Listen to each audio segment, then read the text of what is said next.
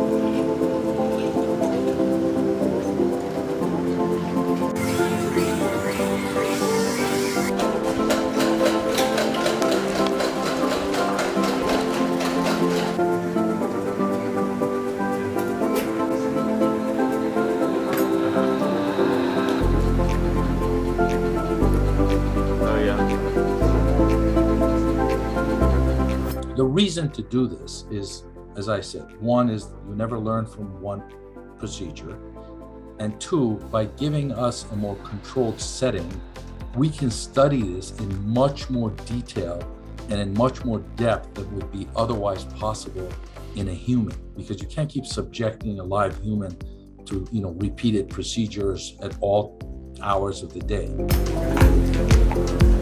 Bob is pretty small.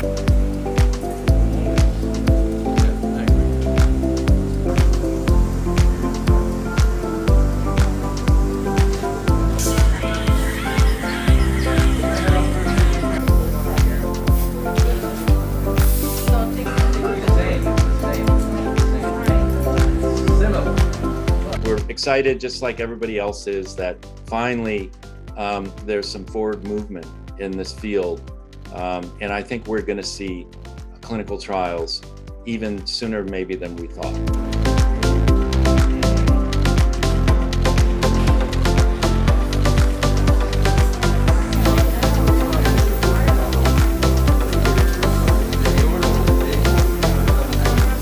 When we took the clamp off and we restored blood flow to the heart, and when we started beating, I've done this for 20 plus years. It was just unbelievable. I mean, it's just like you stand there in awe.